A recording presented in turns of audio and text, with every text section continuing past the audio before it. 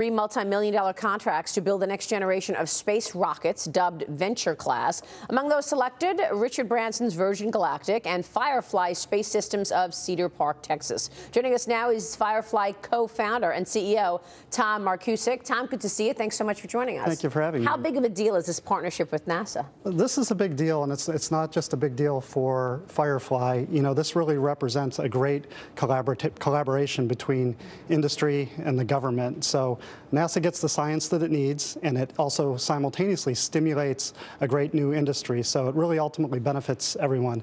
I know at Firefly to have NASA as our first customer is a big deal, and it's really energizing our team. Wow, congratulations. Is there anybody else who can do that?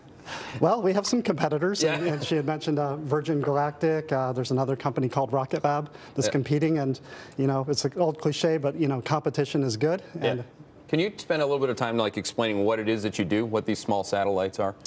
Well, you know, we generally think of space in the context of exploration, little rovers on Mars or men landing on the moon, but that's about to dramatically change. Really, the next step in the information revolution is going to take place from space. So the data that we're so hungry for is going to be increasingly transmitted and disseminated from space.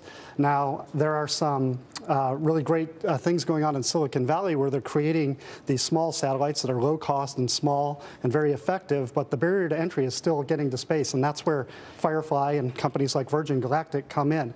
So if you think of Firefly, I'd like you to think of Firefly as the Uber for space. Mm-hmm. Now that's a big deal, right? So what does it actually mean for people here on planet Earth? What does it mean that we're sending these mini satellites, mini rockets into space? What does it mean for us here? It has profound social and economic implications. Right now, upwards of 70% of the world don't even have access to the internet. 70% of the world? Yes. Wow. Yeah, we're very lucky here. So what that means is we now have the democratization of information, the potential for that, where people around the world can share ideas. You know, if anybody's watched the Firefly movie, there's one scene where the guy says you can't stop the signal, and truly you won't be able to stop the signal of information. But the other part is this: it opens up a lot of economic opportunity in that we can now access all these people and sell them products. So it's going to be a big deal. How many companies are coming to you specifically saying, "Hey, this would be really cool to give a bunch of people in China the internet"?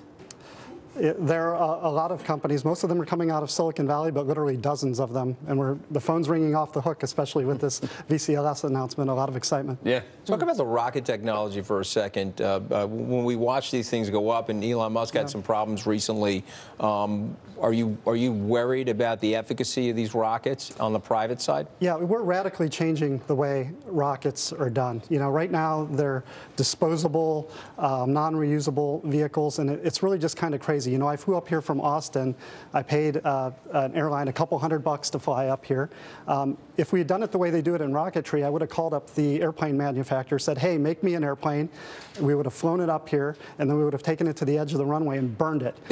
So that's, believe it or not, that's the way the rocket industry works now. So what Firefly is going to do is we're going to bring mass production methodologies and reusability into space access, and that's what's going to drive the cost down. We're also going to make use of modern technologies. If you look at rockets right now, the electronics on them are archaic and they cost millions of dollars. But if you look at something like our cell phones, the technology that's in here, there's $50 billion worth of research.